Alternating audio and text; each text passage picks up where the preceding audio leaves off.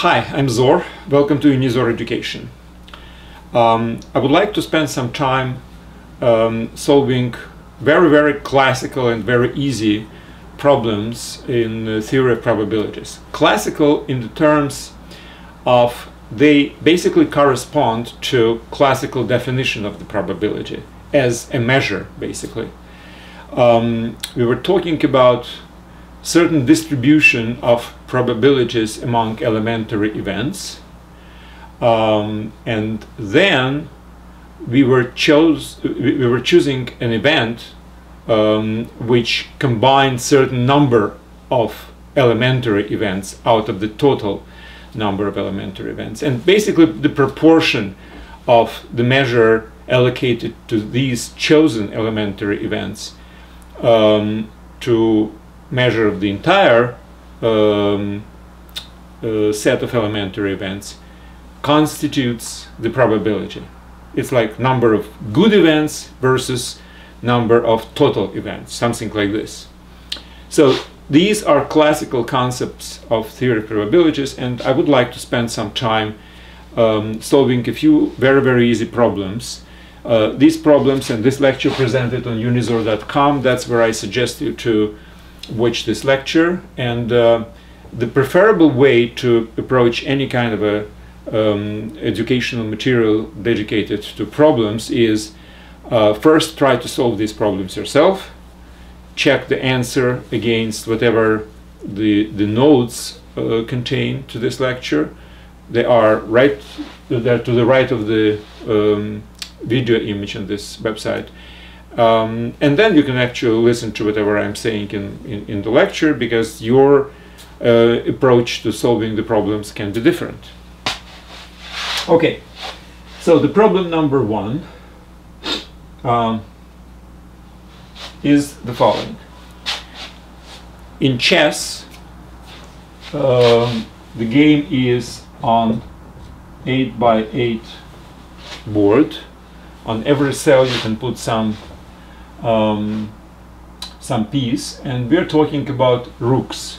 Now, if this is your chessboard, and this is one rook and this is another rook, one is, let's say, white, another is black. Now, in this position they cannot capture each other, but if they are on the same horizontal line or the same vertical line, then depending on which turn it is, either this can capture this one or this can capture this one. So being on one horizontal or vertical line for the piece which is called a rook is important for being able to capture something, right? So here is the condition of this problem. We have this board and we have two rooks. One is white, another is black. And the problem is, if I randomly put it on the board, two rooks, what's the probability of one being able to capture another? Or in other words, what's the probability of two rooks on the 8x8 board to stand in the same horizontal or vertical line? Now, I started with something which is very important. I said that two rooks are randomly placed on the board. Now, what the word randomly means? Well, in this problem, and in probably many others, if the word randomly is specified without concrete definition of how randomly it's distributed, it implies actually the even distribution, which means if I have 8x8, 64 cells, 64 squares on the board, and I randomly place one particular piece on the board, basically the probability of each is 1/64. So all probabilities are evenly distributed. Now that's easy to say when you are in a discrete distribution case. What if you are facing the distribution which is called continuous? Well, in this case we are also implying that random means proportional to some natural measure which is already defined. For instance, if I'm saying that a random variable takes random variable on and the segment from A to B. It means it's basically its distribution is proportional to the any kind of a subsegment from it. So the probability to be within this segment is proportional to its length. The probability to be within the entire segment is 1. So the probability to be in any other segment is basically proportional to the ratio of this length versus this length. If I'm talking about random distribution of a point inside a square, then basically it means that if I will take any kind of a figure inside the square which has boundaries, so the probability for the point to be inside this particular area is basically a ratio between the area of this figure divided by the area of a circle. So random means evenly. All right. So we have defined this thing. Now let's go back to our problem. Now the classical definition of the probability, as I was saying before, it's basically a ratio in case of discrete even distribution of probabilities. It's basically a ratio of good versus all. So in our case, what we are saying, what is good? Good is the position when two rooks can capture each other, which means they are on the same horizontal or vertical line. Now all events is all the different positions of two rooks, right? Now, so let's just count one and count another. Let's start from the sample space. What's the whole set of elementary events, the whole set of positions of two rooks on the board? Well, for the first rook, let's say the first is white, doesn't really matter. We have 64 different positions. And for the second, we have all the other positions. There are 63 left. So this is number of elementary events in our random experiment. Now, which one of these are good? Well, let's just think about. Whenever my white rook is in any of the points, any of the squares on 8 by 8 board, you have, let me just draw it. So this is the point where my rook is. Now, all these, and all these are good places to put another rook, so they are in the same horizontal or vertical space, right? Now, if the whole board is 8 by 8, it means there are 7 here and 7 squares here. Altogether, I have 14 different positions of the other rook to be on, so they can capture each other. So for each of these, and there are 64 of them, there are 14 candidates for the position of the second rook. So what I'm saying is that my probability in this particular case should be equal to the number of positions which we consider to be our good positions, which we would like to count as candidates for our event. So that number of elementary events constitute the event which we are looking for, event when two rooks can capture each other. And we have to divide it by the total number of elementary events. And again, we are talking about random, which means in this case even distribution of probabilities. That's why we just count the number of these events, because each one of these events has the same probability. So the ratio is obviously 14/63, which is 2/9. So that's the answer, with the probability of 2/9, which is not a small probability. If I just drop two rooks on the board, the probability 2/9 that they will be able to capture each other. They will be on the same horizontal or vertical line. Now, again, I would like to emphasize the classic approach here. Total number of events in the denominator and the number of good events in the numerator of the ratio. That's what gives you the probability in case the probability is evenly distributed among all the elementary events, which we have actually said from the very beginning. Number 2. We have 26 letters of English alphabet.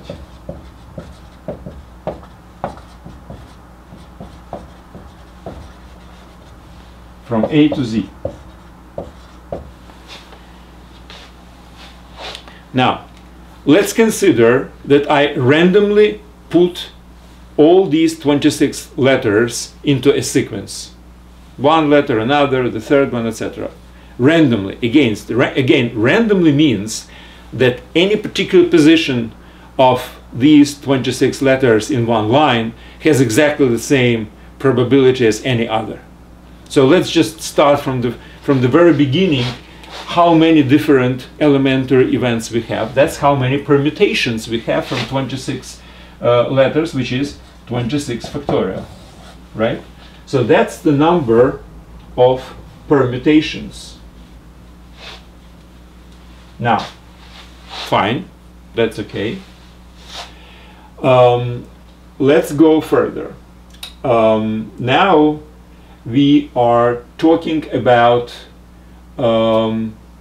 number of only those positions of these 26 letters when letter A precedes letter Z, not necessarily adjacent. Somewhere is letter A, but Z should be to the right of this letter. Okay? So, in this particular case, let me just make this task a little bit easier. We really don't care about all other letters, B, C, D, etc. We care only about two letters, A and Z, which means we can just forget about 26 different letters. We can just concentrate on these two. However, we would like to say that these two are supposed to be positioned among 26 different places, right? So let's forget about what we had, that we have some other letters. We completely disregard them for this particular problem. So let's just concentrate on these two. So we have 26 positions, and two letters, A and Z, can actually be in any positions among these 26. Now, so how many different positions of two letters can be if you have 26 places and only two letters? Well, obviously this is the number of combinations. We have 26 places where letter A can be positioned, right? And Z should be positioned on any other, and the others are 25. So this is number of different elementary events. And so we, instead of this, we have reduced the number of elementary events to this number, and obviously the probability of each of them is 1 over 26 25th, 26 times 25th. All right, so these are the number of elementary events which we actually care about. Now, the number of good elementary events are those when A precedes Z. Now let's count them. So we have counted how many elementary events we have altogether, any position of A and any position of Z. By the way, if you start from Z, it will be exactly the same, any position of Z, and then the A will be on any of these positions. So it doesn't really matter how you start. Now, how many positions satisfy our condition that A is preceding Z? Sorry. Well, for A, we have 25 different places, right? Number 1, number 2, number 3, etc. These are places. A can be here, here, here, here, here, and here. A cannot be on position 26 because there is nothing to the right of it, and Z has no place, right? So for A, you have only these positions from 1 to 25. Now, if A is positioned here, how many different positions for the Z are. This, and this. So 26 minus 1, which is 25 positions. If A is here, Z is supposed to be to the right of it. And there are only 24 now, different variations, right? Now A can be here, in which case I have 23, etc. And if A is here, I have one position for the Z, which is to number 26. Sum of these is actually the number of elementary events which satisfy our condition of A preceding Z. Okay, what's this sum? Well, this sum is equal to, we know what it is, right? The arithmetic progression, if you don't remember the formula, you have to write it in opposite order and sum together. This is 25, sorry. So you have 26, 26, 26 in each pair, right? So you have 25 times 26. But this is 2s, so you have to divide it by 2. So that's the answer, right? So my answer, number of positions, which number of elementary events, if you wish, which satisfy our criteria is this. And this is the total number of elementary events of all the different positions of the letters A and Z among 26 places. So we have to divide this by this, and obviously as a result you have 1/2. Now, why did I actually go through all these troubles? Let's just think about it differently. A and Z can be positioned either A precedes Z, or we can always change them and Z would precede A. So the number of elementary events when A precedes Z is exactly the same as number of events when Z precedes A, right? Because for each of these there is each of those, which means that the total probability 1 should be evenly divided between A precedes Z and Z precedes A. So that's why we have 1/2, which we can actually come up with just through this logical explanation.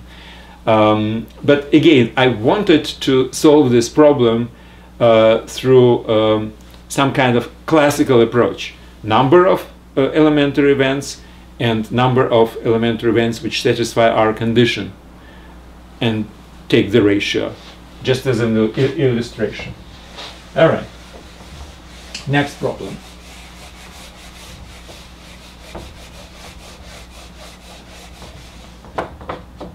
Okay, next problem is you take only 16 cards out of a standard deck. You take 4 jacks,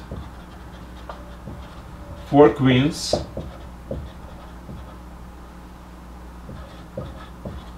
4 kings, and 4 aces.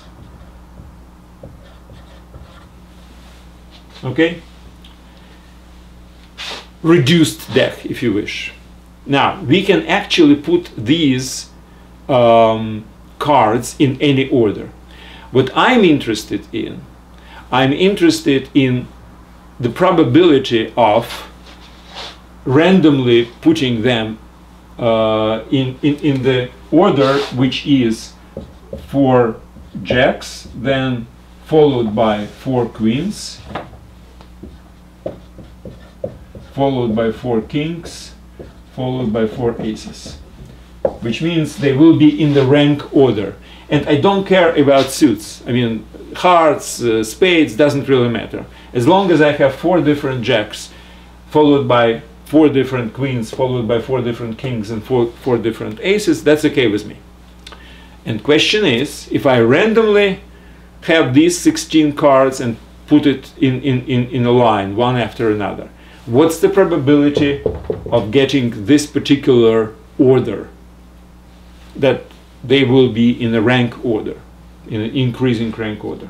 Okay, let's just think about it. Again, we have to consider the sample space which contains all the different elementary events, which are obviously 16 factorial, number of all the permutations of these 16 cards. Now let's think about which of these permutations are good for us. Well, let's just think about it. I have 4 jacks in the very beginning, but they can be in any order. So it's not just one particular order. It's actually a 4 factorial. All the different permutations of these 4 different jacks is good for me. Now, with each of these, I can have 4 different permutations of queens, and with each of them 4 different permutations of king and 4 different permutations of ace.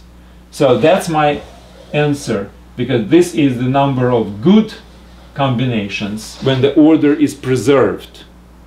And this is the total number of all the combinations. And if I will divide one by another, I will get the probability. So it's 4 factorial to the power of 4 divided by 16 factorial, which actually I have approximately 1 over 63. No, it's not approximately, it's exactly. More than 63 million. So 1 over 63 million is the probability of this type of a random position of my 16 cards. Okay, and the last one is an example of continuous distribution. So before we were dealing with discrete distributions, and we were basically counting elementary events. Good elementary events, which are supposed to be combined together into event we are interested in, the probability of, and the total number of elementary events. And since we are talking about even distribution of probabilities, the word random was used without any specification of how random, which means it's evenly, it's assumed it's evenly. Now we are talking about continuous distribution. And this is a very simple example, but I think it's very educational. Let's consider you have a circle of a diameter r, and you inscribed a square with diagonal r, right? So my question is, if you take a point and randomly throw it inside this particular circle, what's the probability of this point to be inside the square? So, as I was saying before, if you have something like a continuous probability, you really have to use some kind of a natural measure of the events. Now, in this case, measure is actually area. So if I'm talking about randomly throwing a point inside the circle, it means that the probability for this point to be inside any kind of a figure is proportional to its area. So the area of the whole circle, if you have a diameter r, is what? Pi, and radius is r divided by 2, so it's pi squared divided by 4. That's the area of the entire circle. Now, what's the area of this square? Well, if diagonal is r, then the side is r divided by square root of 2, and I have to square it to get the area, right? So this is the area of a square, and this is the area of a circle, and I have to divide one by another to get the probability. So it would be r squared divided by 2, square root of 2 square, divided by pi r squared 4. Obviously this is reduced, this is 2 is equal to 2 over pi. So this is the probability. Pi is like 3 and 14, so it's about what, 0.7 something, 0.6, it's less than 2/3. Okay, so it's about 0.6 the probability to get inside the square if you randomly drop the point inside the circle. Randomly means evenly, proportionally to the area. Okay, that was my last problem. Again, all these problems are easy. I do recommend you to go to unizor.com and review them again. Just solve yourself without looking at the notes, and then check against the notes. And all of these problems are about the same thing. It's a classical definition of the probability as a measure of good versus all, measure of whatever we are interested versus whatever exists, basically. And in case of discrete events, we usually just count all the elementary events which constitute our event we are interested in, and divide it by the total number of elementary events, because the measure is distributed evenly. In case of continuous distribution like this, we have to think about natural measure of the subject of our distribution. In this case, if I'm talking about a point which is dropped inside the circle randomly, it means that the distribution is proportional to the area. That's it for today. Thank you very much, and good luck.